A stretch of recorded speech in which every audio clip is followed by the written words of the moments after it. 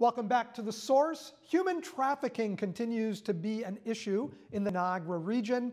The YWCA of Niagara is doing its part to help survivors of human trafficking. Joining us now is Executive Director Elisabeth Zimmerman. Welcome to The Source, Elisabeth.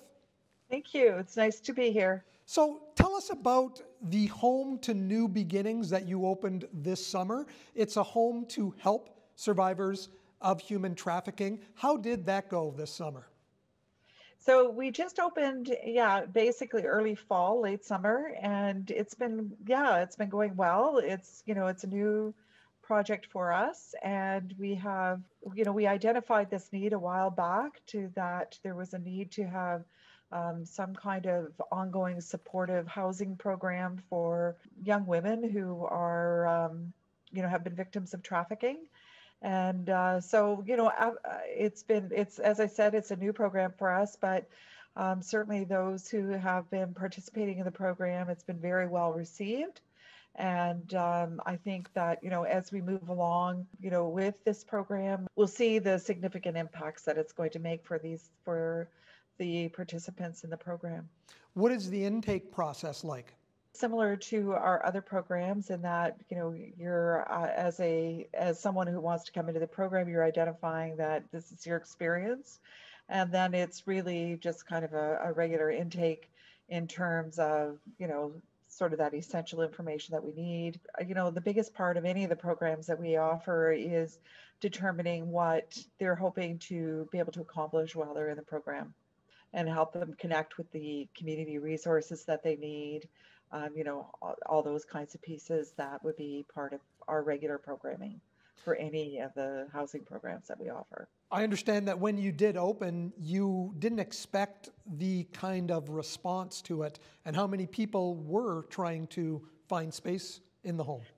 Yeah, I think, part of it is that we certainly thought, it's when you're opening a program, you're basing it on what you've been able to establish as far as community need is concerned. And we knew the need was there, and we knew that it was a high need. So we were really encouraged by the quick response and the number of people asking to get in. We're working with community partners, and they were anxious to see this program start as well, because we knew as a community that the need was there. And so, I think as time goes on, my concern is that, will it be enough, or are we going to need to do more? Why is this such an issue in the Niagara region? Is it part of our location near the border, our location between Toronto and Buffalo? What is the exact reason? Can we nail that down? I think it's exactly what you talked about. It's, that we're, primarily a tourist economy, that there's, tourism can attract trafficking. It's not just a Niagara problem. It is a whole sort of circuit that runs between the Golden Horseshoe and that we are part of. I think there's a number of factors that are involved in why Niagara is one of the hotbeds. But I think too that we are, as I said, a tourist economy, and it can be challenging. The employment in Niagara has gone through periods of time, as we are right now, that are challenging.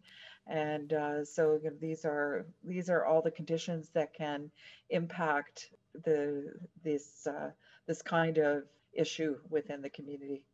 Elisabeth, if someone wanted to donate to the Home to New Beginnings, how would they go about doing so? Yes, certainly we would appreciate any kind of supports for this program, and they can do that through the YWCA website. There is a portal on the website for donations, and you can specify to be able to donate directly to this program.